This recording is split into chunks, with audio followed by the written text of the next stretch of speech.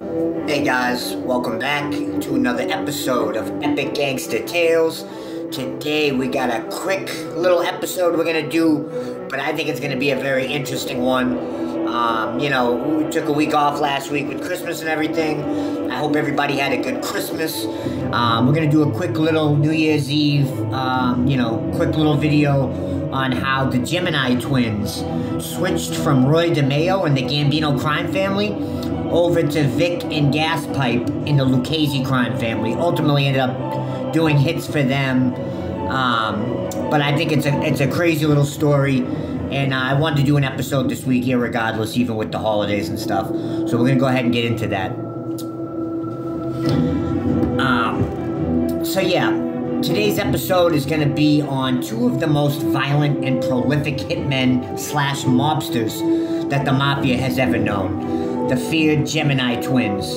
That being Joey Testa and Anthony Center from the feared, very feared, historic Demeo crew in the Gambino crime family. It's a treacherous tale. Castellano, after being very frustrated with Demeo and they were prolific. If you've ever read Murder Machine, it's a great book. Great book. Probably my favorite mob book of all time. And it's brutal.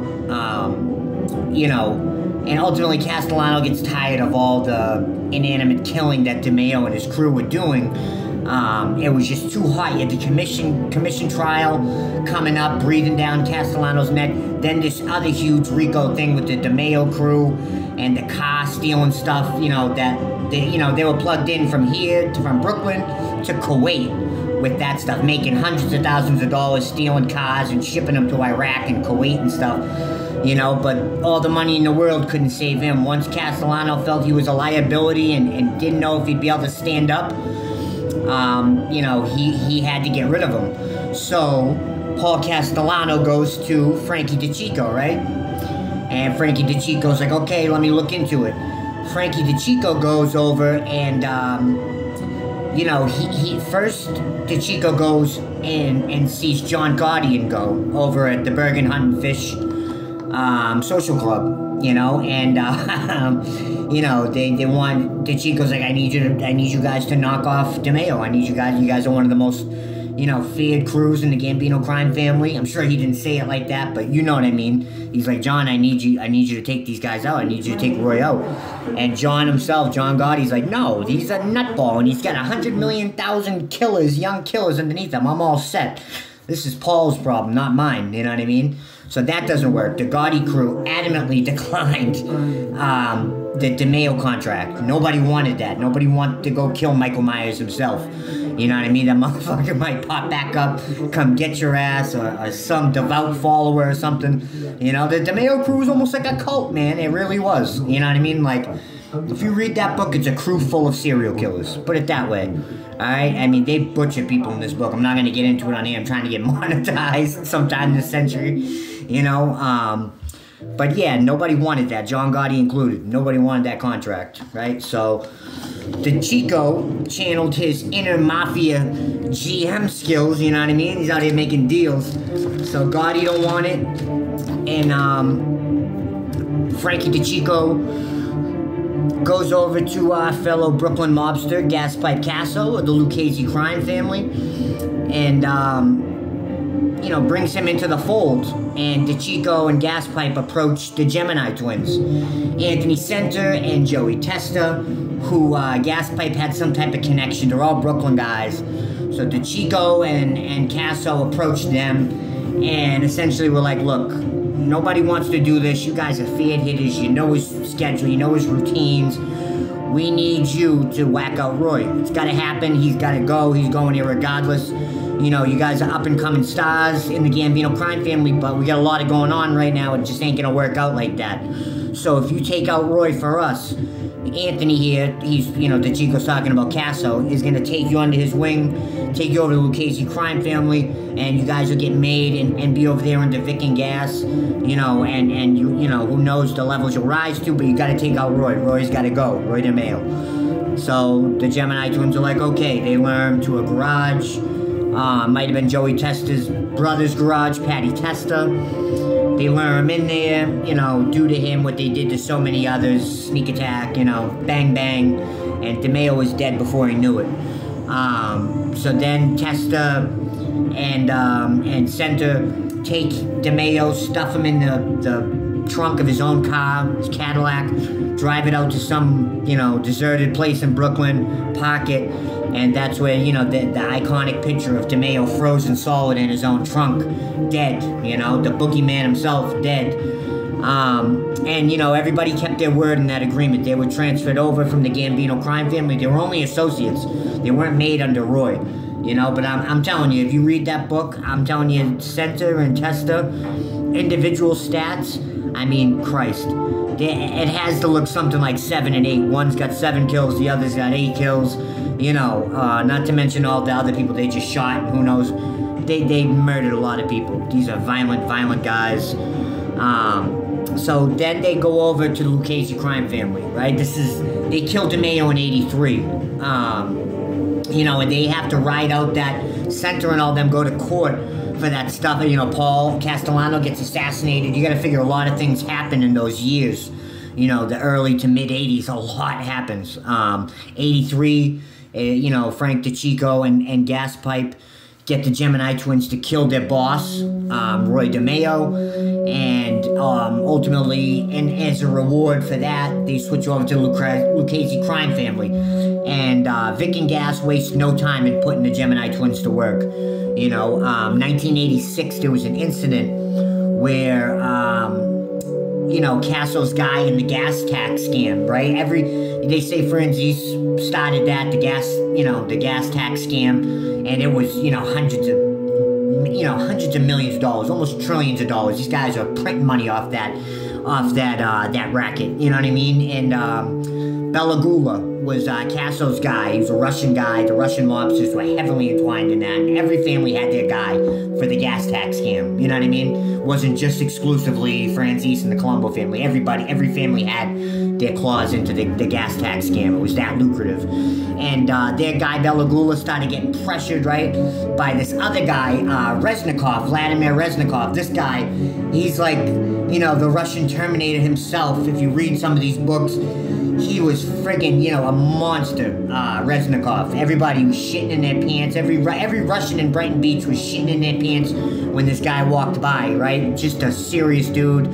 He goes into Belagula's office. He's like, I want $600,000, you know, or I'll kill everybody you ever known. I'll kill your family. I'll kill you, you know.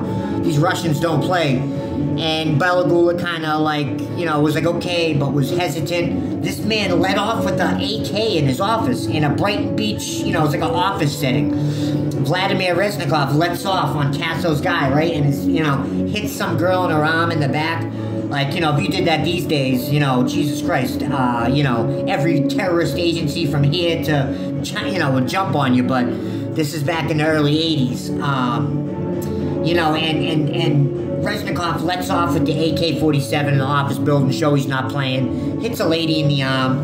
Friggin' Belagula, right, Casso's main guy with the Russian mob, has a heart attack. He's so shook and scared of this man, Reznikov, he has a heart attack in his office building, right? So Casso's like, what the fuck? You know, they're like, you gotta get this in order, you gotta fix this. Vic's like, you gotta go, you know, fix this situation with Belagula. And he's like, okay, so Casso goes, talks with him. Belagula's like, no, you know, this guy, he's the friggin' Russian boogeyman, you know. And Casso keeping it cool, calm, and collective, you know what I mean? Back when Casso was somewhat honorable. And was like, okay, don't worry about it. You got a picture of this guy? Let me get a picture of this guy. What's he look like? And, you know, I want you, and he does, gives Casso a picture. And he's like, you know, okay, I want you to tell him to meet you at your office tomorrow. You're going to pay him. You got the money. You're going to give it to him. Have him come here. Don't be inside. Don't have the money. Let him come in. He'll be all mad. Think it's an inconvenience. Go to leave. And the rest we'll take care of. Don't worry. And he's nervous. He's, you know, terrified of this guy. Casso, not really that scared. And, so yeah, so he goes and he's like, you know what? I'm gonna try out our new guys, the most rookies in you know, the history of the mafia. So he goes to the Gemini twins, right? They're working on getting their button. They're officially under the Lucchese flag, but they're trying to get that button. It's like 86. So he goes to them, gives them the drop. They go wait in the parking lot of Belagula's establishment, and everything goes according to plan. Nutball Reznikov goes in, has a mental fit again, comes out to his car, pissed, not thinking, as he's fumbling for his keys. You know, Anthony Center had crept the car up silently. Excuse me, a ninja status. Joey Testa hops out of the car quietly, taking big, fast strides up. And before he can even get into his car, Reznikov, or see what happened or know what happened, Joey Testa had raised up a 40 caliber Smith & Wesson handgun and put 4 in the back of his head. And as he fell into his car, he unloaded the rest of the clip into his back. And Belagula's Russian Terminator problem was eviscerated. Lucchese's gas tax scam was back in full swing, and everybody was making money again. And the Gemini twins, you know, shined like a diamond on that hit. You know, the Russian boogeyman themselves, they put him down right there, broad daylight in a Brooklyn parking lot, and proved the message. You put the Mad Dog down like that, it sends a big message. But Casso was not done with them. There was one more brutal hit, and it's a terrible one. I almost didn't even want to get into it. It's so disgusting.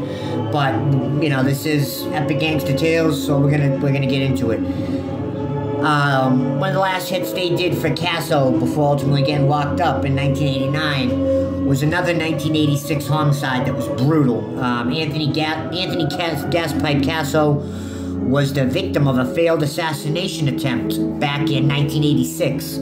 So, you know, he was still seething about this, wanted everybody involved to die. He got most of the people, you know, I'm not going to get into, you know, where he tortured the other guy, and you know, he got his revenge, so to say. But there was a guy named Nicky Guido who had eluded him up until that point. Couldn't find him, knew he had something to do with the hit, had his crooked cops, the mafia cops, look into it. This is ultimately what got the mafia cops caught, you know, and that's a whole nother story in itself. You know, they looked up Nicky Guido in the system and found him, got the address, gave the address to Casso, right? So on Christmas Day, 1986, Casso sends Joey Testa, Anthony Center, and I believe George Cipolla to go take care of Nicky Guido. And they do. They go post up outside his house, and on Christmas morning, Christmas morning 1986, they pull up. Nicky Guido, who's a young man in his 20s, was showing his uncle his Christmas gift, the new car, showing him the system. They're in this car, showing each other. And as he's showing him his new car, a silent, deadly Joey Testa would creep up and ultimately reach in through the driver's side window, shooting through the glass and hitting Guido in his head, neck, and body multiple times, killing him on the spot.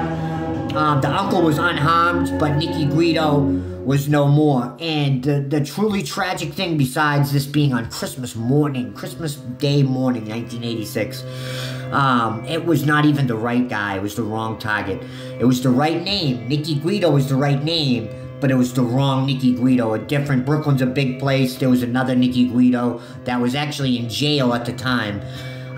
It was the wrong guy, just an innocent, a working man, you know, not a gangster, nothing, just showing off his Christmas Day present, and got popped by the Lucchese crime family, Joey Testa specifically, you know, on bad info from the mafia cops and Casso's sources and stuff. Just a disgusting, you know, something that should have never happened, if you ask me, you know what I mean? Just dirty, you know? But that's ultimately the tale of how the Gemini twins, the feared, famed Gemini twins, switched over from Roy Demeo and the Gambino crime family over to the Lucchese crime family, and how Gaspipe Casso immediately put them to work. In 1989, as you well know, it's well documented in the news and stuff like that, the Gemini twins would go to prison. They both would get life sentences for all those murders with the Demeo crew, and I think probably some stuff with the Lucchese crime family as well. In 1988, you know, before I forget, they actually did receive their buttons. Anthony Center, Joey Testa, and Al Diaco's son, Joseph Diaco, received their buttons in a ceremony in 1988. Ultimately, in 1989, the FBI would close in, and, you know, the Gemini twins would receive their life sentence. 2023, interestingly enough, Anthony Center, who is, if Testa is Freddy Krueger, Anthony Center is Jason, you know what I mean? So Anthony Center got out, released 2023. Who knows, you know what I mean? Good for him. He should be released. I think after a lot of time, certain individuals should be released. And Joey Testa as well, they say he has a good chance of being released. I know these guys have done wrong, and some people may not agree with me, but I feel like they've done damn near almost 40 years in prison. Let them out if it's possible, you know what I mean? But anyways, I thought this was an interesting tale. You know, and there's not a lot of info out there on Frankie Deccico and stuff like that, and how this and how that. You know, a lot of history there. Gemini twins were under Roy Demeo, you know, Michael Myers himself, and then switched over to Anthony Gaspipe Casso, and enough said there. You don't need a clever nickname for that guy. He was just a killing machine and a piece of shit as well. But anyways, have a happy and safe New Year, guys. I will see you next week. Take care. As always, like, comment, share, and most importantly, subscribe, guys. It makes a huge difference. Thank you. I'll see you next week.